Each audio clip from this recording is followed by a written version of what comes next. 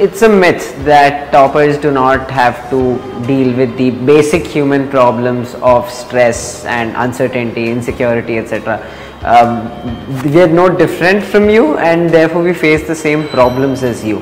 And everyone will have different ways to cope with it. You just need to find yours.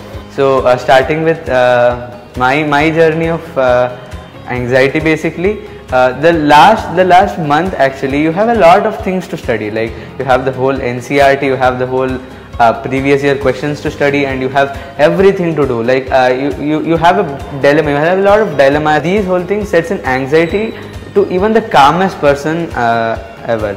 Well, it's only natural for the students to feel pressure because they have to compete against lakhs of students who also have been preparing for the examination.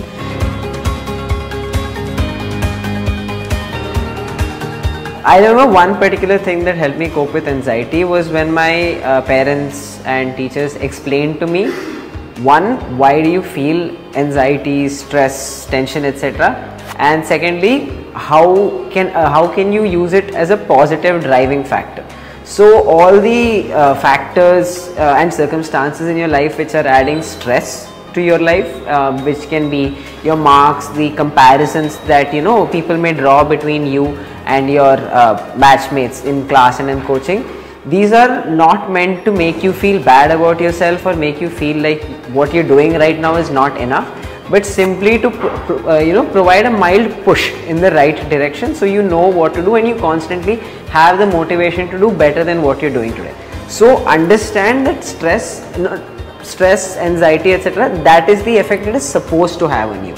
If it's making you feel like you're not enough, or if it's making you feel like you can't do what you want to do, then that's the point where you need to take a step back and build faith in yourself, because that is the single most important factor in preparation, according to me, even more so than preparation is what I believe. My way basically was to talk it out to my friends and talk it out to my mother.